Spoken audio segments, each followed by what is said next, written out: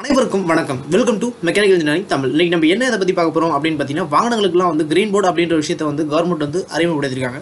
அதை பற்றின சில தகவலை தான் நம்ம இந்த வீடியோவில் பார்க்க போகிறோம். உங்களுக்கு இதை பற்றி தெரிஞ்சுக்கணுமா? வாங்க பார்க்கலாம். அதுக்கு முன்னாடி நீங்கள் இன்னும் நம்ம சேனல் சப்ஸ்கிரைப் பண்ணலன்னா அந்த ரெட் கலர் பட்டனை ப்ரெஸ் பண்ணி சப்ஸ்கிரைப் பண்ணிக்கோங்க. கூடவே அந்த பெல் பட்டனையும் ப்ரெஸ் பண்ணிக்கோங்க. நம்ம சேனல் என்ன வீடியோஸ் போட்டாலும் உங்களுக்கு உடனுக்குடன் அப்டேட்ஸ் வந்துக்கிட்டே இருக்கும்.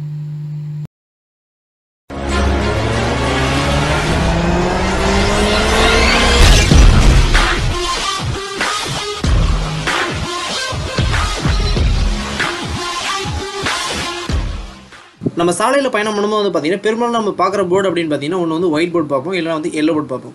இந்த ஒயிட் போர்டுனா ஒன்றும் கிடையாது, நம்மளோட பர்சனல் யூஸ். அதாவது வந்து நம்ம சொந்த தேவைக்கு பயன்படுத்துகிற வாகனங்களுக்கு வந்து ஒயிட் போர்டு அப்படின்ற ஒரு போர்டை கொடுப்பாங்க.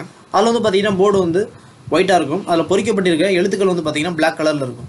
இதே வந்து எல்லோ போர்டு அப்படின்னு பார்த்தீங்கன்னா, இது வந்து கமர்ஷியல் பர்பஸ். அதாவது வந்து ஒரு கம்பெனியில் ஒரு வண்டிக்கோ, இல்லை வந்து ட்ராவல்ஸ் வச்சுருக்காங்க, இல்லை கால் டாக்ஸி இந்த மாதிரி வண்டிக்கெலாம் வந்து பார்த்தீங்கன்னா எல்லோ போர்டு கொடுப்பாங்க. அது மட்டும் இல்லாமல் பஸ்ஸு, லாரி எல்லாத்துக்குமே வந்து பார்த்தீங்கன்னா இந்த எல்லோ போர்டு தான் இருக்கும். அதில் வந்து பார்த்தீங்கன்னா போர்டு எல்லோவாக இருக்கும். அதில் பொறிக்கப்பட்டிருக்க எழுத்து வந்து பார்த்தீங்கன்னா பிளாக் கலரில் வந்து இருக்கும். இந்த சூழ்நிலை வந்து பார்த்தீங்கன்னா கவர்மெண்ட் வந்து வாகனங்களுக்கு வந்து கிரீன் போர்டு தரதா வந்து தகவல் வந்து வெளியிட்டிருக்காங்க. இது எந்த மாதிரி வாகனங்களுக்கு யார் யாருக்கு அப்படின்னு பார்த்தீங்கன்னா, யார் ஒருத்தர் வந்து இதுக்கப்புறம் வந்து எலக்ட்ரிக் ரக வாகனங்கள் வந்து வாங்குறாங்களோ, அதான் வந்து மின்சார வாகனங்கள் வாங்குறாங்க அப்படின்னா அவங்களுக்கு வந்து கிரீன் போர்டு தரதா வந்து சொல்லியிருக்காங்க.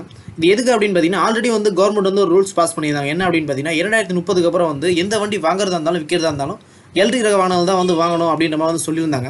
அதுக்கடையில் வந்து பார்த்தீங்கன்னா, இப்போ 2020க்கு அப்புறம் வந்து எலக்ட்ரிக் ரக வாகனங்களோட பயன்பாடு வந்து அதிகரிப்போம் அப்படின்ற மாதிரி வந்து சொல்லியிருந்தாங்க. அதை ஊக்குவிக்கும் விதமாக வந்து நிறைய சலுகைகள் வந்து அந்த எலக்ட்ரிக் ரக வாகனங்கள் வந்து கொடுத்துருந்தாங்க. அந்த சலுகையை பற்றி ஆல்ரெடி ஒரு வீடியோ வந்து நம்ம சேனலில் இருக்குது. அந்த வீடியோட லிங்கை வந்து ஐ பட்டனில் கொடுக்குறோம், போய் செக் பண்ணி பார்த்துங்க. அதில் வந்து என்ன சொல்லியிருப்பாங்க அப்படின்னு பார்த்தீங்கன்னா, 3 விஷயங்கள் வந்து கொடுக்குறதா சொல்லியிருப்பாங்க. என்ன அப்படின்னு பார்த்தீங்கன்னா, முதல் வந்து 3 வருஷத்துக்கு வந்து டோல் ஃப்ரீ. அதாவது வந்து இந்தியாவுக்குள்ளே உள்ள எல்லா சுங்கச்சாவடியிலையும் வந்து டோல் வந்து ஃப்ரீ அப்படின்ற மாதிரி சொல்லியிருந்தாங்க.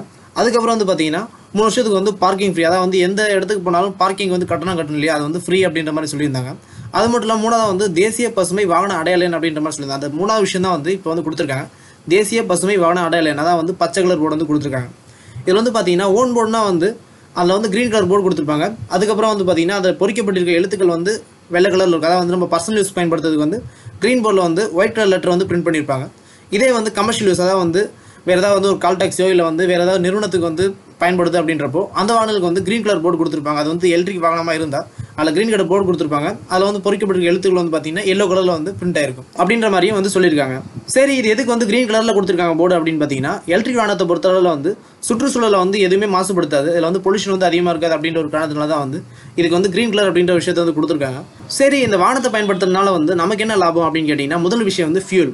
அதான் வந்து பெட்ரோலாக இருக்கட்டும், டீசலாக இருக்கட்டும், நாளுக்கு நாள் வந்து இதோட விலை வந்து உயர்ந்துகிட்டே இருக்குது. அப்படி உயர்ந்துகிட்டே இருக்கிறதுனால வந்து இப்போ இந்த எலக்ட்ரிக் வெஹிக்கிள் வந்து வாங்கினீங்க அப்படின்னா இதுக்கு வந்து சார்ஜிங் மட்டும்தான், அதாவது வந்து கரண்ட் மட்டுமே போதுமானது.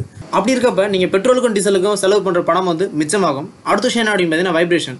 நீங்கள் எலக்ட்ரிக் வெஹிக்கிளை பொறுத்தவரை வந்து வண்டியில் வைப்ரேஷன் வந்து அதிகமாக இருக்காது. அதுவும் வந்து உங்களுக்கு ஒரு அட்வான்டேஜ் அப்படின்னு சொல்லலாம். அடுத்த விஷயம் என்ன அப்படின்னு பார்த்தீங்கன்னா பொல்யூஷன்.